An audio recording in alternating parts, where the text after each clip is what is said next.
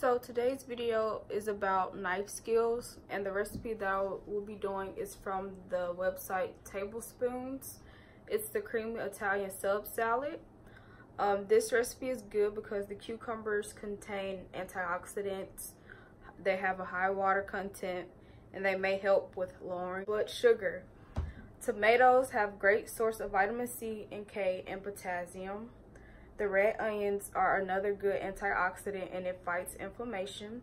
The black olives are also another antioxidant, and it contains a good fat, and it's a link to the increase of good cholesterol. And the kale, of course, a superfood, has protein, fiber, vitamins A, C, and K. So stay tuned. Since I'm doubling this recipe, I will be using 2 seasoning packets instead of 1 to make the dressing, and this is 2.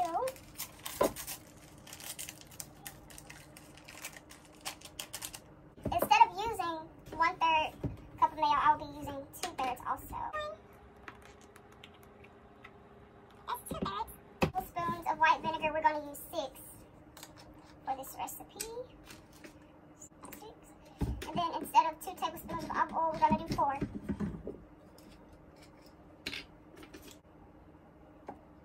And then you're going to mix this until it's smooth, and then you're going to put it in the fridge to chill while the pasta is still cooking. This is kale from the farmer's market. So here we have a fresh cucumber. It's clean as water. We're going to cut the cucumber on a bias. So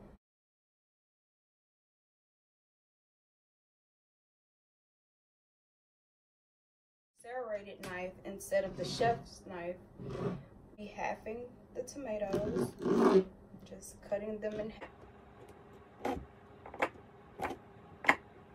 I think it will be best to use a serrated knife also to cut these.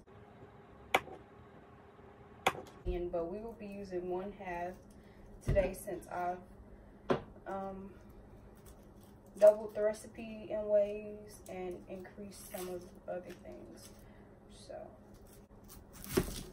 cut that part off. I'm gonna leave this part on. We're gonna cut the whole onion in half. With everything still on. That's how I prefer to cut my onion. But like this, you want to keep your hands flat, fingers all the way out, and just go in with your chef's knife and cut. As far as you can.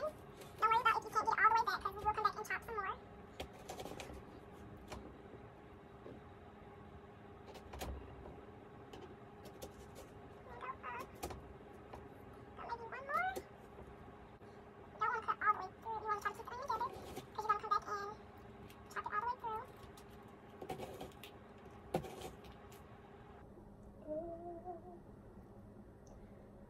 As you can see, I'm still working on the skill. I'm not used to chopping this way, so. Okay, so now that we're done here, they might not be the correct size, but by the time you're onion this way, you're going to go with, I can just chop. And the point of this is try to get the same sizes, which probably obviously won't right here, because when you go to cook vegetables, you want your vegetables to cook at the same rate. In order to get all of these, you're going to make the same cuts. And say we'll go in this way instead, since it's still attached at the back. And make sure you keep the bare claw connected for your fingers, because you don't want to cut them.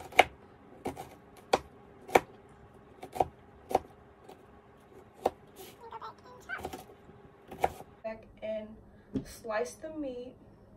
I'll use a different cutting board. For I am a vegetarian, so I will not be putting meat in the entire salad, but I will still slice meat for my parents, since this is the Italian sub salad. 10 to 12 pieces for them, and just slice it roughly so they can put it on top of their salad. So as you can see, I have a clean cutting board.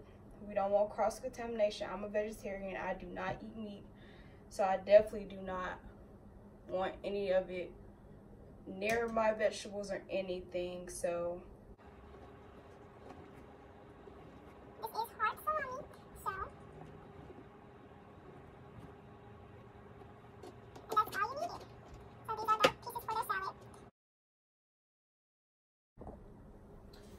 Now that everything has been tossed together, the sauce, the pasta, the tomatoes, everything except for the salami, you can now serve it.